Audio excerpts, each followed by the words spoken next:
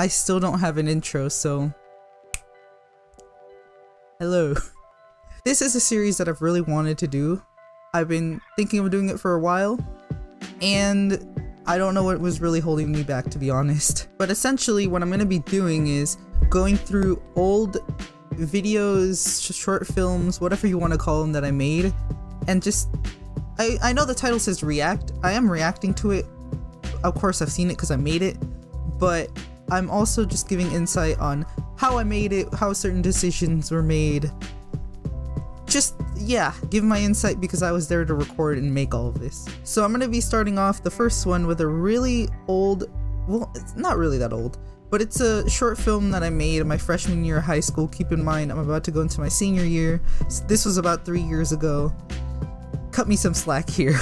Now, I had already started editing and making videos for a while before then, but I never really uploaded them anywhere. I just kind of kept them to myself. So I had skill, if you want to really call it that, but I wasn't really used to working with other people, and overall this was like a semi-new experience to me. Also, I'd already been editing on Sony Vegas for a long time, and switching to Final Cut Pro, which is what they had us use, was a little hard. Now, I probably should have mentioned this sooner, but my school has a film program called BADA, or Bay Area Digital Arts, and in that class, it's basically just what it sounds like, it's filmmaking. And in that class, our first big project was to make a short film. Now, the problem with that was the short film had to be silent.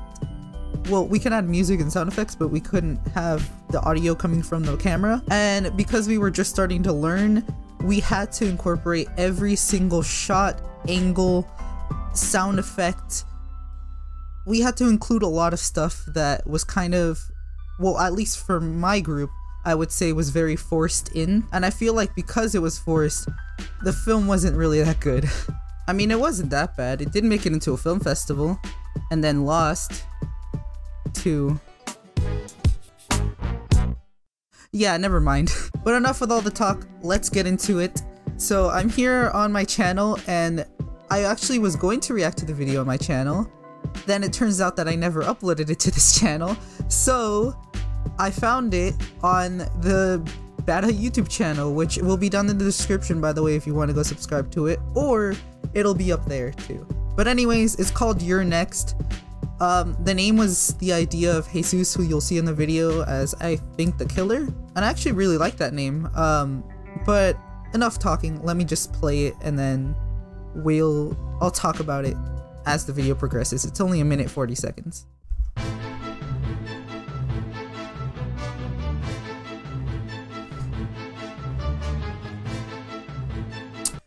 The intro's a preset in Final Cut. I did not make this technically. I did change the color to red though, and I was pretty proud of that. Alright, first scene, I already have stuff to talk about. So there I am, little young me, looking pretty much the same. So I forgot to mention this earlier, but the group was made of 3 people, being me here, him here, and then the killer who will come in later. These 3 people, so this girl here, she's my friend, and I told her to bring in people to make a classroom, so she brought the other 2. Also, there's this random umbrella in the corner because I guess it was raining at the time, and in the next few shots, that umbrella's gone. Continuity error that really annoys me, but probably nobody else noticed.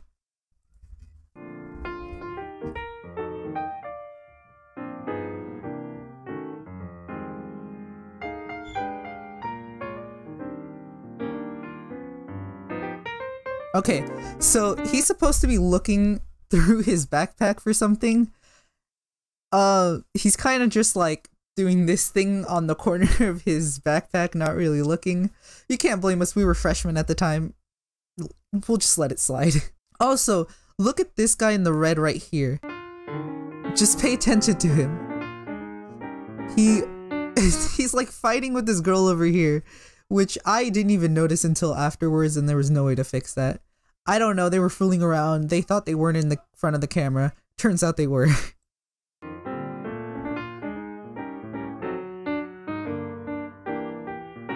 Alright, so he gets up, he's going to his locker to look for the thing. By the way, he doesn't grab the pass either. You can see right here's the pass. He just walks right on out. I don't know. I just thought that was funny. Alright, he's walking to his locker. This is actually my locker. It was just the closest one to the classroom. I don't really know why that matters, but just an insight.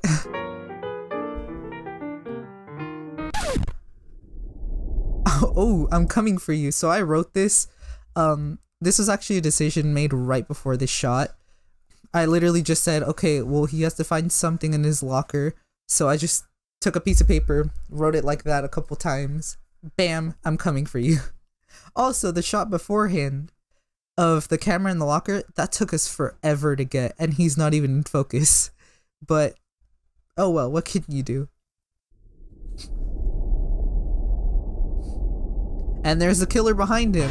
So I bought this mask at Party City, and this knife is from the dollar store, and you could easily tell that it's not real. But, yeah. I mean, whatever. It's...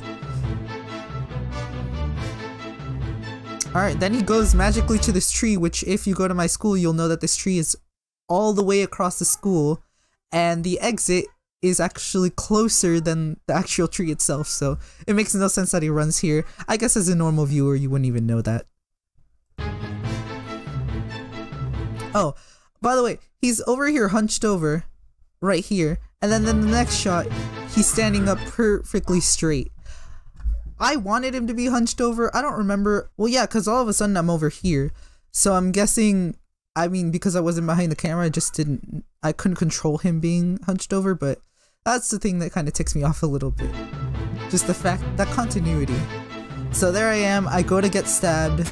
Also, he puts his hand on my shoulder for like a whole 5 seconds, and I don't react at all. I should have reacted there, that's my fault. I honestly can't blame anyone for that. And then the sound effects. Like I said, we had to have maybe like 3 or 4 sound effects. So there's that. Also, the music had to be just straight from Final Cut Pro, so it's a lot of like generic YouTuber music. What can you do? We were forced to. So like the extreme close-up right here, it worked for this actually, but a couple of the shots here were just forced. Just because like I wasn't thinking of making a good film, I was just thinking, let me get these credits so I can pass the class. He turns around, he takes out, okay, that thing is called Yonder, and a couple schools have this, but I know a lot of the schools around here in the area that I am don't, apart from my school. So these pouches are like pieces of cloth basically that you put your phone into, and then you close it up and it's locked for the whole school day. And then at the end of the day, you'll reopen it and you can take your phone out. And our school enforces this just because they don't want you using your phone in class, so it's locked in there and you get to keep the bag so your phone is still on you. I mean, most kids still found ways to break out of it, but we thought it'd be funny if he took out his phone to call for help and then it's in the pouch, because that's a rule that's enforced at a school, and that's a valid point that certain kids are making, is like, what if you need help and you're in an emergency and your phone is locked up? So yeah, I think in the moment we were going to have him call for help, and then we realized that we forgot to unlock the phone, because we were allowed to do that because we were filming. And I guess we just went with it. So yeah, he takes it out and it's locked, so he can't call. That's pretty funny. I like that part. Oof, the little Dutch dangle. He kills him. Of course, I'm really proud of that transition, by the way. Or, well, I was at the time. I can do better transitions now, of course. But, like, at the time, this was a very good transition. Like, I was proud of myself. We had to go with the whole trope of, like, oh, it was all a dream. Because we really just ran out of ideas on how this was gonna end. So, he wakes up, and it was all a dream. Oh, and then, okay, this last part I added just while editing, and I was so proud of this too, because each one of these red flashes is an image that I'm like cutting up, in and out, in and out. I don't know, I was just proud of that. It took forever to do in Final Cut. Alright, and then there's the credits. Couple things about the credits. So 10, 13, 17, I think this was a Friday the 13th, so that's why main camera is just part of it. Okay, the 6 a.m. part. So many people called me out for this when I released it. That was meant to say 3 a.m. because of the whole 3 a.m. challenges, or that's the devil's hour or whatever. For some reason, my dumb self thought that 6 a.m. was the devil's hour and that creepy hour, not 3 a.m. I am so dumb for this because a single Google search would have clarified that for me. But no, I wrote 6 a.m. instead of 3 a.m. So yeah, just imagine that 6 a.m. And then the credits here. I wrote Assam, me, Jesus. Don't write your credits like this. It's supposed to be Assam, then his jobs, me, my jobs, Jesus, his jobs. Not separate like this. I don't know why I did this. Also, these aren't even the right credits. It says that all three of us were editing, directing, and acting. Okay, all three of us were acting. Not all three of us were directing, and definitely not all three of us were editing. I don't know, I guess I wanted to like split the jobs up, which it doesn't matter if one person does more than another person. Keep in mind, I was barely acting. They were doing all the acting. They could have gotten all the credit for the acting, and I could have gotten all the credit for the editing, and we did our jobs. Not everything on a short film has to be split up 50-50, or in this case 33-33-33. Some people just have harder or longer jobs than others, and that's okay. As long as you don't slack off and you're all doing your own job, you get full credit. I thought, no, it has to be split up, so I just wrote it like this for no reason. And I don't think this, I think, yeah, he just goes into the forest, which by the way, this is all at our school, and it ends there, I'm pretty sure.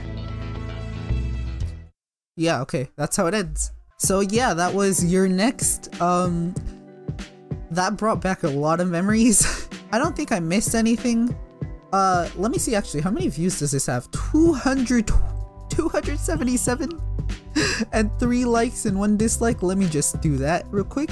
I could only dream of having this many views. Can the people here come to my channel, please? No, but in all actuality, this was a lot of fun to record. I might, well, not might, I'm gonna do it for like pretty much every other film that I made, and for any future ones too. But yeah, I hope you guys enjoyed this video, and still don't have an outro. Probably won't for a while. Just roll the outro.